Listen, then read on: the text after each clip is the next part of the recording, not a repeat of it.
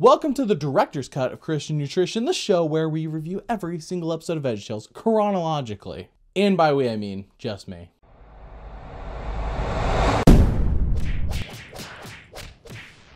Celery Night Fever! It sounds like it could easily be a boxing match between Celery. Celery Night Fever released in August of 2014, and on my current search to find the last true VeggieTales gem, people have been telling me that this is it. This is the episode. Look no further than Celery Night Fever. Well, after McLary and the Stinky Cheese battle and the Final Frontier, I'm quite interested to see if we can actually have 3 back-to-back-to-back episodes that are good. Like, let alone this being a gem, I just hope it's a good episode. 3 back-to-back-to-back, that would be great. It feels like forever since we've had that kind of consistency, but with that in mind, let's review Celery Night Fever.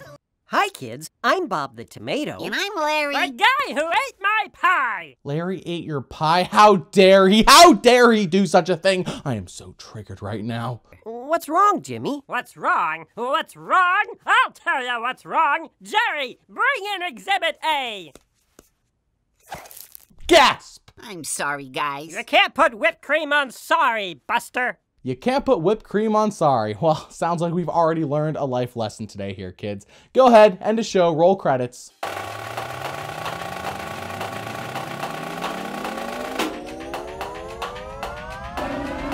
Was there an Exhibit B? Usually when there's an Exhibit A, there's an Exhibit B. I was thinking the pie was Exhibit B. Wasn't that Exhibit A? The pie tin's Exhibit A. The pie itself is Exhibit B. Which we can't really get to right now because it's in my stomach. Oh, that hurts! Hello, darkness, my old friend. It's about friendship and forgiveness. I was hoping it would be about pie. We already had that. It was called Duke of the Great Pie War. I don't know why I took off my glasses for that, but I did, just for you.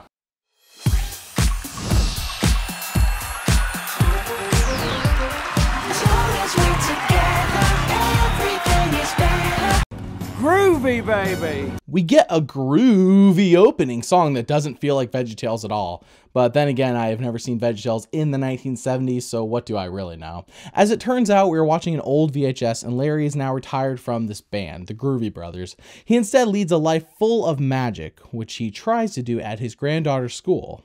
But why did you break up? You were such a great band. Oh, look, a blimp. Huh? Oh! Wow! Ho, ho, ho, it's magic, you know. Let's keep this show moving. I gotta walk my Pekingese poodle in a half an hour. Class, this is Mr. Bruce Onion. But as he is known to us, when you use Old Spice body wash with invisible spray, you smell so manly scientists will want to study your manliness. that's right, Terry Crews is on VeggieTales. I don't know what to think about this. I got another me to get away in, and another me for emotional support. You got this. So Terry Crews is a real estate tycoon. He buys up a lot of old down-run places and redevelops them, basically buying garbage and making it something good. One man's trash, another man's treasure. That's him. While this sounds like a normal job, in the world of VeggieTales, this makes him the villain. And why, you may ask? Why would this make him the villain? Well, obviously, because he's taking a local rundown park and turning it into a parking lot. How dare he? As it turns out, Terry Crews paid $100,000 for that park, and Laura thinks that if the town can somehow raise $100,000, then they can buy the park back. Clearly Laura, and I understand she's a child, so I'm not going to harp on this too much, but he bought it for $100,000. Doesn't mean he has to sell it to you for $100,000. Just want to make sure we're clear on that. Junior, you hear that? We're gonna work together on this. Junior? Junior? Junior! What? What's going on? I can already tell I like this version of Junior. A real slacker type, not at all the accidental savior that he is presented as in other episodes. Ha ha! I'm gonna tear down your park! No, please, Mr. Onion! Don't tear down our park! I don't sound like that. You know, I think Junior's depiction is pretty accurate. No, I'm gonna roll over you and sit on you! That's what you think, Mr. Onion. Yay! My hero. You know, I also like Laura here. She isn't taking Junior seriously. This is something, you know, you and I have learned over the years. But it took them forever. It took them 20 plus years to learn this lesson. It's so basic. They should have known already. I'm gonna spray you with my anti-gravity spray. far as I've gotten. So, do you like it? I don't like it. I love it, love it, love it. Uh-oh. So good it hurts. No, Junior. I want to do something serious. Do you even know what happens when a guy gets hit with anti-gravity spray? They, float up in the air? Junior, we have a chance to do something important here, to save a part of history. Tomorrow morning. Hold on. What did Laura just put in that suitcase? What? How? Why? How does that even fit in there? Ho, ho, ho, it's magic. You know. Once Mr. Onion knows that, he'll be sure to keep it a park. Hey, are you even listening to me? Yes. You were drawing, weren't you? Junior, you're about to learn a valuable life lesson today, and that lesson is that you better listen to your woman, otherwise she will bring down her wrath on you. Oh, I know the Bible says, don't let the sun go down in your anger, but she doesn't follow that Bible verse, so you better watch out. You were drawing, weren't you? Maybe. Seriously? What? I needed air support. Oh, actually, never mind. That was a good reason to be ignoring her. After all, she was probably talking about makeup or something else that us men don't care about. Now, excuse me while I go up back and chop down a few more trees with my bare hands. All you have to do is make sure that you have your camera at the park at precisely 8 a.m. Can you do that? 8 a.m. on a Saturday? Of course. Piece of cake. Oh, Junior will not be there, right?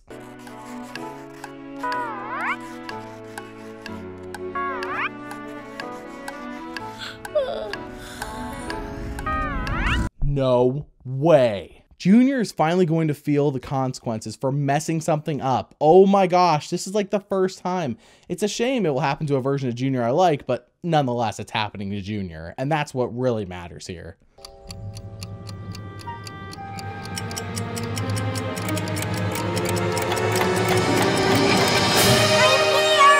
Oh great, what a disappointment. Now, let's set the camera up over there and we'll get started.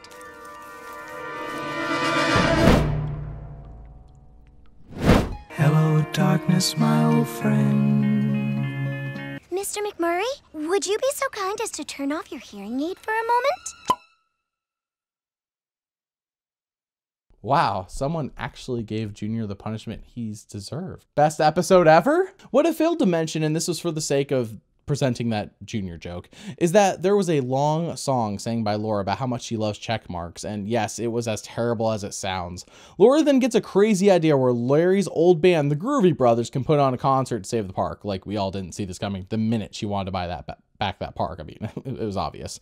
Larry is obviously not on board with this idea at all, probably because it sounds like the exact plot to the Muppets movie from 2011. And now it's time for Silly Songs with Larry, the part of the show where Larry comes out and sings a silly song. A silly song all about puppies? I'll name mine Steve. God help us all. The song is about Larry's search for the perfect puppy. He basically has an excuse for why every dog in the world won't work for him until he goes to the animal rescue shelter and finds...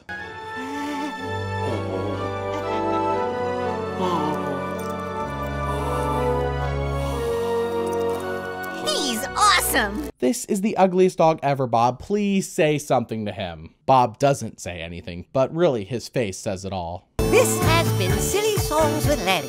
Tune in next time to hear Bob say, he looks familiar to me. I think he might be a cuckoo. Does he look familiar to you? Oh my gosh. For real, look at this dog. Was one of its parents a cucumber? That is gross. I just want to take a brief moment here and show you my cat, Darth Kidius. I made a comedic short film about him avenging his father's death. Links in the description below. So Larry and Laura go on a veggie hunt for his old partners in crime. Classic 2011 Muppets movie. Is that a classic? It's only, no, I guess not. But anyways, it's just like the 2011 Muppets movie. I wasn't kidding. Along the way, they find Khalil, the caterpillar worm thing, who sings a song that's completely out of place in the VeggieTales universe. When he feels the beat, no matter how much I try. When he feels the beat, there ain't no way I can stop. But they then find good old Archibald, who now conducts a symphony. And along the way, Terry Crews puts no hope in all four of them reuniting, especially because of what happened between Bob and Larry in the past. I gotta say, you look like you're doing well. Yeah, I'm doing great. I mean, you know me, right? It's all about staying true to the music. It's all about the art. Ah, yes, a true artist. Bob would never sell out. Never. Okay, Denny, that was great. Now the next time I want you to look right into the camera and say, "It's the Rock Reverse Mortgage, the only mortgage that rocks in reverse." Tell me lies, tell me sweet little lies. Tell me lies, tell me lies. Wow, Bob, I feel truly duped right now. I wish we could go back. Maybe we could go back. What is it with all the music in this episode? Aside from the silly song, everything has felt completely out of place, almost as if they wanted to make a new and improved VeggieTales, but they were stuck with this one, so they kind of just mixed the two, and it doesn't work. It comes off like a musical set in the wrong time period.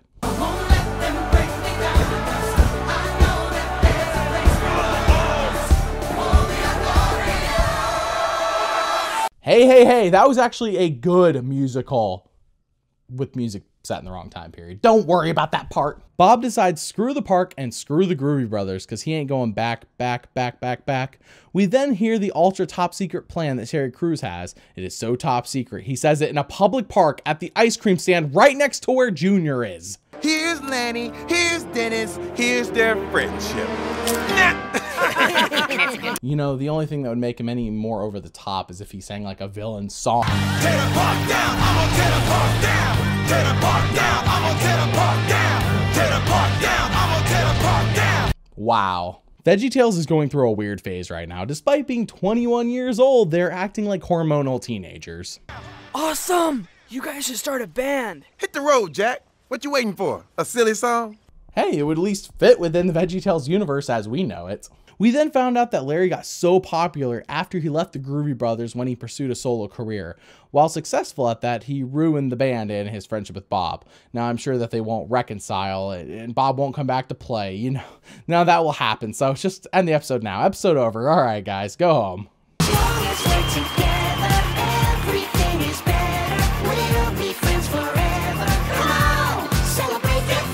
What a shocker! Who saw this coming? On a side note, while I did mention this earlier that this song doesn't really fit in with the VeggieTales universe and kind of songs, it was made technically like 40 years before, you know, this episode came out, so I guess you could give it a pass. It is pretty good. You can sing all the songs you want, but it won't make enough money to beat me. To beat you? Who cares? Just make up a ridiculous price that they can't afford and you win. Easy peasy. As it turns out, Terry Crews has an actual motivation for being evil. Who knew? Turns out that 39 years ago, he was supposed to play his tuba after a Groovy Brothers concert, which doesn't make any sense as he would more than likely open for them, not close. Anyways, they put on an encore, and Terry, you know, who he never got to play with them before, he gets to play with them now, and it all works out in the end, and whatever. You know, even though they ruined his life, and 39 years he's been trying to seek revenge, and whatever. You low-down scallywags. Whoa. Calm down with the G-rated language there, pal, all right? Okay. In a matter of just a few minutes, Terry Crews has his bulldozers come in to tear down the park, but Larry offers him to be a part of the Groovy Brothers, and he accepts, and all is well. You know, Junior also apologizes, and Laura forgives him too. Junior and Laura, they're bound to get married one day. Who knew? Who knew that 39 years of pent-up anger and, I just want to get them, would just go away like that because he got to join them. You know, I wonder if that would work in Power Rangers. Like, Power Rangers like, oh, you know, we're going to stop you from taking over the world. And the bad guy's like, oh, no, you're not. And they're like, why don't you just be on the same team with us? And they're like, oh, that actually solves everything. That literally was the only thing I wanted, was to be on your guys' team. Thanks. And then the season just ends in the first episode. Like, that's it. That'd be an interesting season of Power Rangers. I feel like the reaction to that would be pretty funny, actually. Check this out. I'm not gonna buy this park. I'm gonna use my money to restore and improve the park. What? Who saw that coming? Terry Crews uses his money to restore the park and not destroy it? I am utterly shocked. But for reals, how does him putting the bill of sale into the bucket make the thermometer peak out? The logic here is impeccable. That was a super groovy story, Bob. Out of sight! Dynamite. Looks like you guys enjoyed the show. Thanks, Captain Obvious. Copy that, Papa Bear! Slap me some skin! Does that mean you like the story? Thanks, Captain Obvious. And so we'll